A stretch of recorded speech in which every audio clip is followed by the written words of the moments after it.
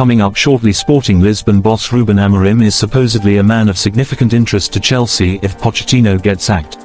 Darren Bent believes that whoever is responsible for signing Mudryk for Chelsea should be sacked. Also, Chelsea are looking to agree a deal to sign Victor Osimhen quickly as they look to pull off a major move to sign the Napoli hitman this summer, according to Napoli magazine. As usual, subscribe, give a thumbs up, and turn on notifications, and don't hesitate to comment under the video.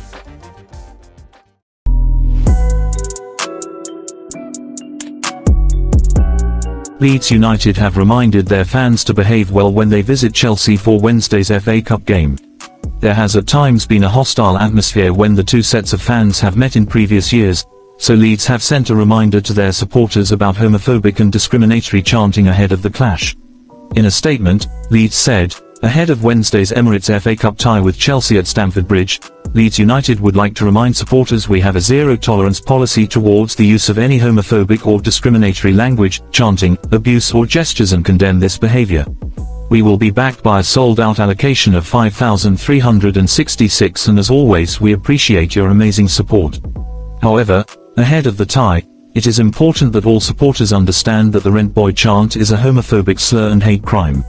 It was made a prosecutable offence by the Crown Prosecution Service in January 2022, the main public agency for prosecuting crimes in England and Wales.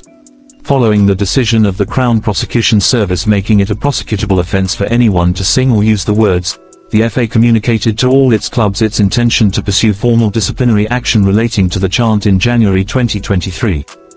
Chelsea have recruited Owen Eastwood to lead a project on history and identity, which will encompass the entire club. The New Zealander has been hired by sporting directors Lawrence Stewart and Paul Winstanley as part of a wide-ranging project to improve the culture at Stamford Bridge and Cobham by weaving in elements of the club's history. In an interview with the Training Ground Guru in 2022, Eastwood said, "My specialism is around building an optimal environment for people to compete from." Eastwood previously worked closely with Chelsea's Director of Performance, Rhys Kavanagh, in the England national team setup. Kavanagh was head of performance as Eastwood worked with Gareth Southgate's England between 2016 and 2022. Part of his work at the Football Association under the respected duo Dan Ashworth and Dave Redden was to set up player legacy numbers that are now given to England internationals. Players are given caps, identity cards, and have their numbers stitched into their shirts. The numbers are widely popular among the players, and the environment around the England team has improved radically in Southgate's tenure. Eastwood most recently worked with the 2023 European Ryder Cup golf team as well as the South African rugby team between 2010 and 2019. Chelsea are reportedly undecided on the long-term future of head coach Mauricio Pochettino following the EFL Cup final defeat to Liverpool on Sunday afternoon. The Wembley showdown with Jurgen Klopp's Reds presented the Blues with a chance to earn a piece of silverware during their first campaign under the stewardship of the Argentine. Despite having a number of high-quality chances in normal time, Chelsea and Liverpool were both unable to break the deadlock within the 90 minutes, taking the contest to extra time. After having a similar header ruled out by VAR earlier in the match, Reds captain Virgil van Dijk rose once again from a corner to secure his side's 10th triumph in the competition.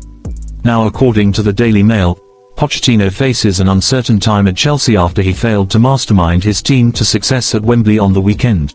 The report claims that the head coach's future at Stamford Bridge will be massively impacted by whether the Blues manage to qualify for European football next season. A spot in the playoff round of the Europa Conference League was on the line in Sunday's EFL Cup final, but now Chelsea will have to find another route onto the continental stage. It is understood that Todd Boehly and company do not wish to make a decision on the future of Pochettino before the end of the campaign, although a downturn in results could change the club's strategy. Sporting Lisbon boss Ruben Amorim is supposedly a man of significant interest to Chelsea, although a number of top European clubs are monitoring the Portuguese manager. Although Bayer Leverkusen man Xabi Alonso has emerged as the clear frontrunner to be Klopp's successor on the Liverpool hot seat, it is believed that the Merseyside club are targeting 39-year-old Amorim as an alternative option to the Spaniard. Christopher Nkunku's lack of impact from the bench was in stark contrast to that of Liverpool's youthful substitutes in the Carabao Cup final on Sunday. The £53 million summer signing from RB Leipzig played for over an hour after coming on for Raheem Sterling in the 67th minute. The France international had 3 shots inside the box, fluffing one major chance and not looking sharp enough for the other 2. He couldn't get in the game and had just 18 touches of the ball without winning any of his 5 duels. Since scoring a sharp finish at Anfield 1 month ago, Nkunku hasn't looked near the best he showed in pre-season. He looks sluggish, unable to compete physically and lacking in match sharpness in matches against Wolves, Crystal Palace, Manchester City and now Liverpool. The Athletic reports that those inside Cobham remain excited about Nkunku's talents but feel he needs time to overcome his injuries. He missed an initial 4 months of the season with a knee issue, then endured a further month out over the winter period to overcome a subsequent hip problem. Chelsea fans crying out for Gary Neville to stop talking were given a real treat on Sky Sports. Blues fans are still reeling from the £1 billion bottle jobs label the Manchester United legend attributed to Mauricio Pochettino's side in their League Cup final defeat to Liverpool. Pochettino himself has hit out at the outspoken Sky Sports pundit, describing his unforgettable tag as unfair. 1 day later, Neville was trying to further explain his comments on the West Londoners. Unfortunately for him, as he got into his ranting rhythm, he was stopped in his tracks by a swift interruption from colleague and Sky Sports presenter Dave Jones. At the time, Neville was responding to Pochettino's reaction to his bottle job comments. He said, that was not a reflection on him at all, but that last half an hour, until Jones cut him off by saying, Gary, thank you. Before the camera panned away from him, the 49-year-old sarcastically said, thanks Dave, while also putting his thumbs up. Jamie Carragher and Gail Clichy in the studio could not hide their joy at the interruption. The Liverpool and Arsenal legends burst out laughing in the studio while Neville turned away in mild frustration. When the camera did return to Neville, he was able to further clarify his opinions on the Blues. He admitted to being too strong on Chelsea's performance in extra time, even if he still believes they were too passive. Darren Bent believes that whoever is responsible for signing Mykhailo Mudryk for Chelsea should be sacked.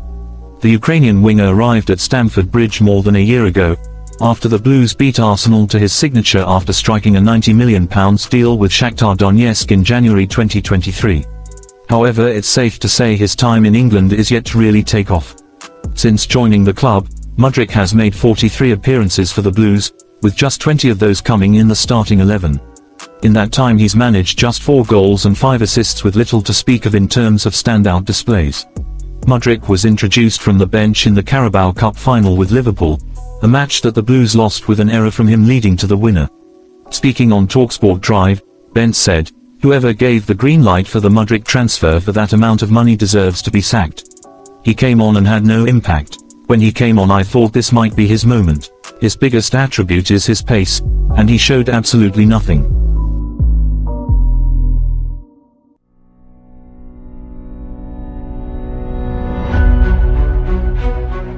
To some transfer news, Harry Kane is unlikely to join Chelsea this summer, according to former Tottenham Hotspur goalkeeper Paul Robinson. The English striker left Spurs last year to move to Bayern Munich and has lit up the Allianz Arena.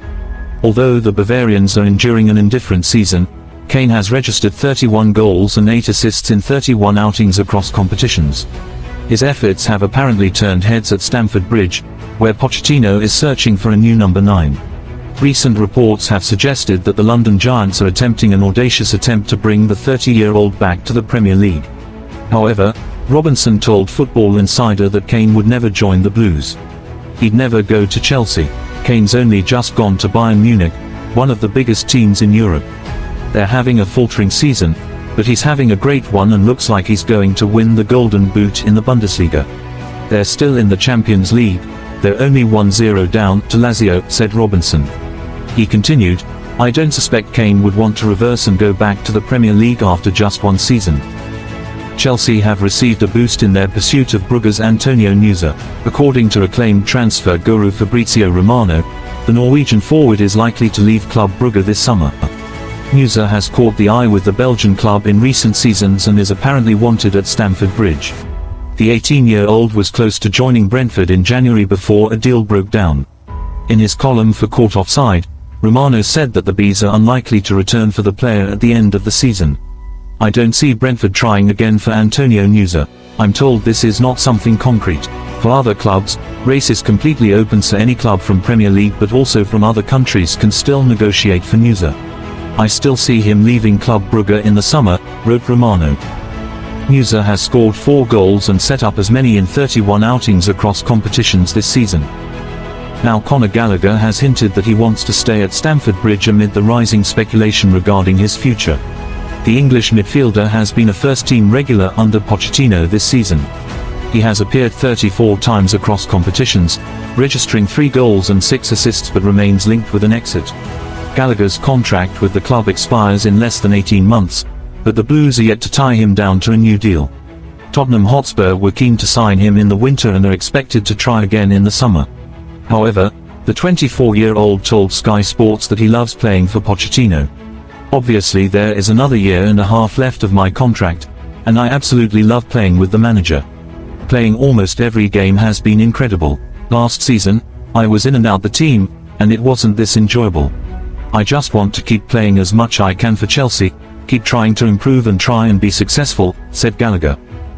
Chelsea are looking to agree a deal to sign Victor Osimhen quickly as they look to pull off a major move to sign the Napoli hitman this summer, according to Napoli magazine. The report states that the striker will cost the Blues £111 million because of a release clause in his contract, and the West Londoners are looking to accelerate their pursuit of the striker. It is claimed Osimhen is seeking around £250,000 a week, which Chelsea would be willing to pay. French outfit Paris Saint-Germain are also keen on signing the 25-year-old Nigerian international as well, but Chelsea are now looking to close the operation quickly to beat the League One giants to the deal. Manchester United and Chelsea have both been scouting Bournemouth left-back Milos Kerkez, with the Hungary international impressing in his first season in the Premier League. The 20-year-old joined the Cherries from AZ Alkmaar last summer for a fee of around £15.5 million and has been quick to make an impact. Kerkez has already made 19 Premier League appearances, 14 of which have come in Andoni Iraola's starting 11, quickly making the step up from the Eredivisie. The fullback spent time in the youth ranks at AC Milan before moving to AZ in 2022, where he became a regular in the first team last season. At just 20 he has racked up plenty of experience, making over 100 first-team appearances and picking up 13 caps for Hungary. Transfer expert Ben Jacobs told the United Stand that Kerkez has caught the eye of both Chelsea and Manchester United, with both sending scouts to watch the Bournemouth star. The fullback signed a long-term contract with the Cherries, and his value will have sharply risen after adapting so well to the Premier League. Chelsea were extremely active in the last summer transfer window, bringing in the likes of Moses Caicedo and Nicholas Jackson. They also signed Robert Sanchez and George Petrovic in a goalkeeper revamp. However, journalist Simon Phillips has now claimed on Substack that Chelsea have concerns about their ability on the ball, and there has been discussions about it at the club. Sanchez became Chelsea's number 1 following Kepa Arrizabalaga's loan move to Real Madrid last summer. However, the 26-year-old now looks to have lost his starting spot. Sanchez picked up an injury in December, resulting in Petrovic coming into the team, and the Serbian has not looked back. Despite the former being fit again, Mauricio Pochettino went for the latter in Sunday's Carabao Cup final defeat against Liverpool. Based on the above and the fact that Chelsea keep being linked with other goalkeepers, it is quite clear that there are doubts at the club about Sanchez and Petrovic, and according to journalist Dean Jones, the Blues could enter the race to sign Arsenal's Aaron Ramsdale in the summer. And finally, Chelsea may have to see off competition from AC Milan this summer if they want to sign Sporting striker Gyokeres. Milan are interested in Sporting Lisbon's Victor Gyokeres and are expected to make contact with the Portuguese club before the end of the season, a report from Sportsense claims. According to the same outlet, Gyokeres has a £86 million release clause in his contract and is not fixated on a move to the Premier League in a potential blow to Chelsea. Journalist Simon Phillips recently claimed that some of the bosses at Stamford Bridge really like the 25-year-old, but his release clause means that they are going to have to get their wallets out if they want to sign him. With both Milan and Chelsea seemingly having an interest in Gyokeres, it looks like they could end up battling each other for his signature in the summer transfer window. He has been in excellent form this season, already reaching the 30-goal mark. Even so, it does not seem like the Sweden international is at the top of Chelsea's shortlist just yet. Thanks for watching. See you in the next video. Smash the bell icon so you don't miss it. Goodbye.